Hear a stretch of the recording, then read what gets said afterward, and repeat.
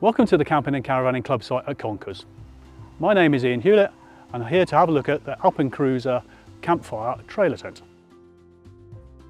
Before we unfold the tent, the Campfire has a great feature that allows access to the full floor area by unclipping the cover and 4 catches.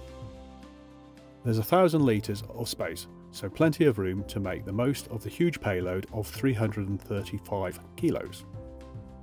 The braked trailer base has a jockey wheel and corner studies to aid level pitching. You may have noticed the heavy storm straps attached to the front of the unit. It's a unique feature for the Alpenkreuzer range, and they are used to help erect the main body and awning. The 28mm steel poles give a pleasant shape and are zipped into pockets in the awning.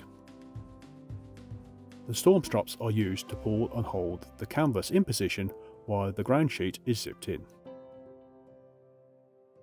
There's a zipped mesh door to the large beds with slatted bases.